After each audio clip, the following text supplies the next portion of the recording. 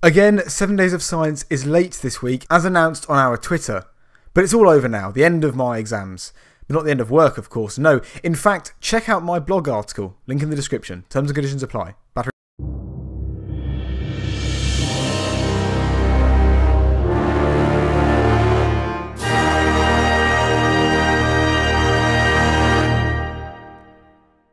Starting off the news this week, the UK government has pledged to reduce all greenhouse gas emissions to net zero by 2050. While this may not mean that the UK will produce no greenhouse gas emissions by 2050, any that are produced will be offset by the plantation of trees. This follows advice from the Committee on Climate Change in May to hit the net zero target by 2050. The report states that if other countries follow the UK, then there is a 50-50 chance that the planet will stay below the 1.5 degree temperature increase. The 1.5 degree temperature increase by 2100, a figure that, if exceeded, is seen as dangerous levels of climate change.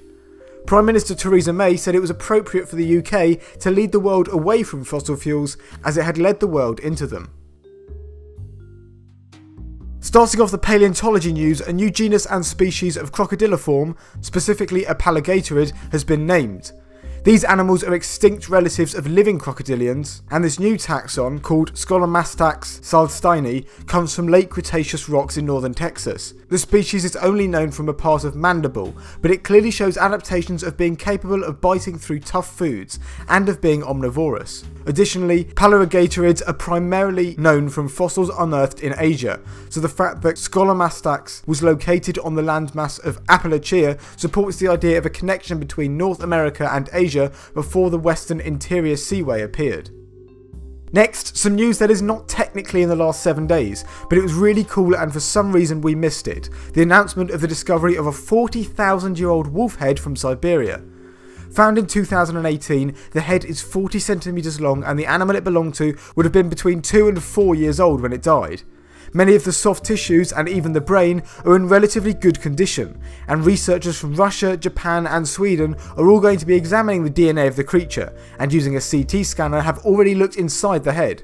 Alongside the wolf head, a previously announced discovery of a preserved cave lion cub was also displayed. Also this week, the evolutionary relationships of sloths have had a bit of a shake-up.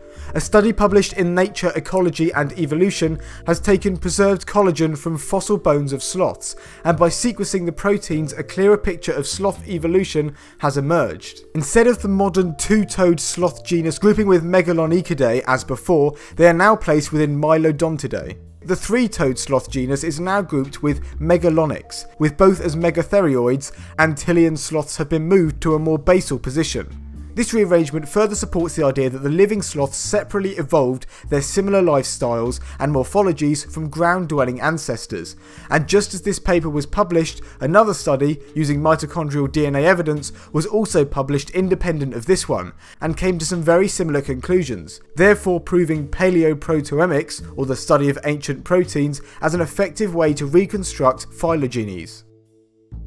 Next up, some Trilobite news. A new paper in Nature was published this week that has examined the internal eye structure of 2 Trilobite genera, which has previously only been done in one other species. The results of the study found that these organisms' eyes showed a lot of similarities to myriapods, hexapods and crustaceans, and it's therefore proposed that this is evidence of trilobites being members of stem mandibulata, whereas before they've been placed as part of stem chelicerata, the group including arachnids, or as stem euarthropods. However, trilobite relationships within Arthropoda are still unclear, and more research is needed. And finally this week, a pretty cool paper on pterosaurs has just been published. The fossils of 19 pterosaur embryos were described from China and Argentina, and the examination of these specimens has revealed that some of them were at relatively late developmental stages and about to be born when they became fossilised. The fossils represent 4 different species, and remarkably there are signs that these babies, or flaplings as they're very technically called, would have been fully capable of flight as soon as they are hatched.